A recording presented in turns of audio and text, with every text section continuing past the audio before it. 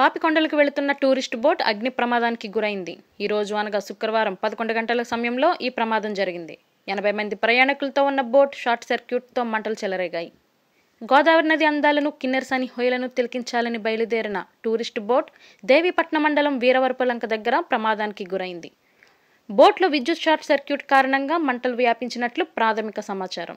ఈ ఘటనతో ప్రయాణికులు భయాందోళనకు గురై తమ సెల్ ఫోన్ల ద్వారా పోలీసులకు సమాచారం అందించారు. విషయం తెలుసుకున్న అధికారులు వెంటనే బోట్ వద్దకు సహాయపు బోట్లను, గజ ఈతగాళ్లను పంపించారు. ఈ ఘటనపై మరింత సమాచారం తెలియాల్సి ఉంది.